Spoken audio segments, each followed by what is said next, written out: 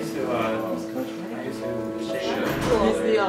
So we were in physics class, and Mr. Elsworth told us about the St. Baldrick's Foundation, so I went on the site, and it looked like a really good cause. You know, hearing about this organization from Mr. Elsworth and what these kids have to go through and face, it was something that I felt really pulled and moved towards donating a little bit of my own money.